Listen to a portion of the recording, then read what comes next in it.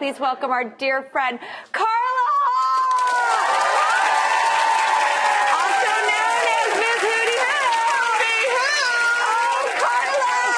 Sometimes I think to myself, like, you and I were meant to be together because we're so enthusiastic and similar. Oh, I know, totally. And I said, if anybody can play with me, it's you. I because love you! When you raise your energy, I raise my energy. And like, oh!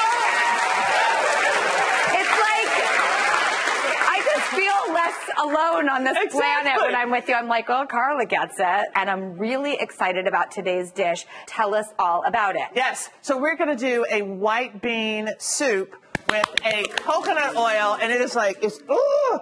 So we have the beans, and they've been cooking for about 40 minutes. And it's just water and beans. Okay. And then we're going to add in the onions, which are already cut here. Okay. And then we're going to add some slivered garlic. Now, I would like to introduce two very special guests that we have joining us here. Is CBS 2 New York anchor Steve Overmeyer. I'm so happy to see you in person because, well, you're always on my TV at home. Oh, so it's a little surreal to break that wall down. Hi, Steve. Wow. Welcome here. I'm very happy to see you. I'm so grateful. Thank you. Thank you so much. And you also brought another marathoner, Tom. Yes. Please introduce us. Back in 1977, this man set the Guinness World Record running from New York to San Francisco in 53 days. He is a legend in the ultra-marathon community, and now, at the age of 71, he's going to be running another 100-mile race before the New York City Marathon for the Tunnel to Towers Foundation for the families of 9/11.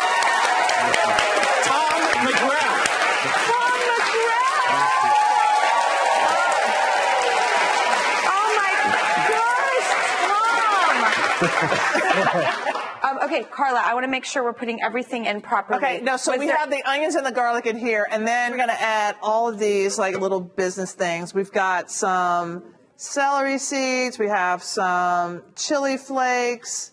We've got this smoked salt. We're going to add that in there, okay? And then we're going to just press. We have our little immersion blender. Hold on. I love an immersion blender. I really do. It's a really good piece to invest in your kitchen. I love that. You don't have to go too smooth. You're going to have some chunks of beans. Okay, that's another hot tip because we don't want baby food, right? Oh my God, so I get it now. Tom, what do you normally eat before a marathon? Well, I'm kind of the old school. I stick to bread, butter, and jam mostly for me, and a little bit of chocolate. And then let me ask you a question. Have you ever finished a marathon and just, what is the treat that you give yourself? Oh, butter chocolate. More butter and chocolate. Carla, you are also a marathon runner. I ran a marathon, yes. When was that and how was that? It was in 1940. I'm sorry, just kidding. I was born in 1964. I was 40 years old, and I ran it in 4 hours and 1 minute. Oh. Like 26 miles? 26.2. So, Tom, when you saw, like, Forrest Gump, well, were you like, yeah, uh-huh? Well, he copied me, and he didn't ask permission. Yeah. It's mine. By the way, I am loving this. I am so happy. Should I put a little olive oil on top? Steve and Tom, have you tried your soup yet? Not yet. We haven't been given the clearance yet. Are we ready to go? Okay. Oh, yeah. Are you going to eat those peppercorns like that? Sometimes what I do with peppercorns also, like, I just... Lovely. How about that? Like, I'll just do a...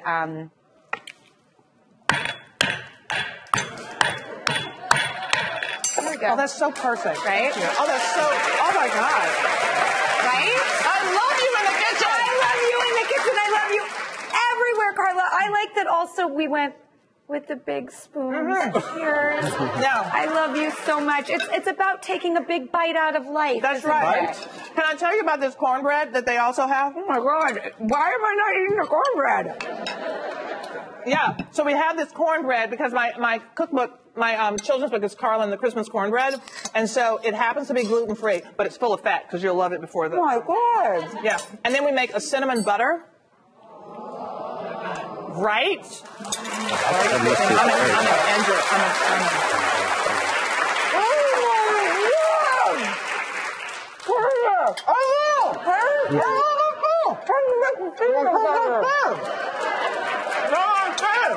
How do you make them?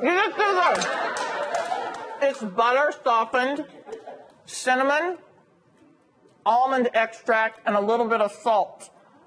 You guys, this is incredible. Lovely. Yeah, you got it in there. It is lovely.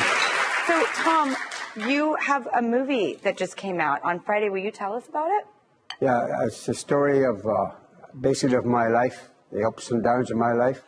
I was a runner, and then I developed into an alcoholic. I went there in the past where I went into the hospital and the doctors told me on no uncertain terms that I had a week to 10 days to live. And if I don't change right now, right here and then, I would die.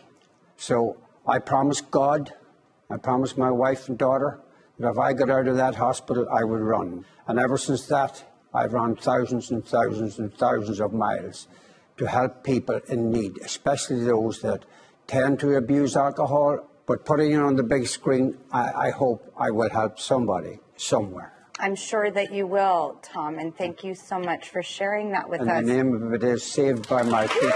Saved by My Feet, and we'll have that up on the website. Thank you. And Steve, I'm so happy to meet you in person, and may we do this again together. I would love that. Please, especially if there's going to be food here for me. You're going to have me here. Okay, everybody. Thank you, Steve Overmeyer and Tom McGrath. Carla Hall is going to stick around, and after the break, we're going to answer all of your turkey questions ahead of Thanksgiving. Gobble, gobble, turkey hotline.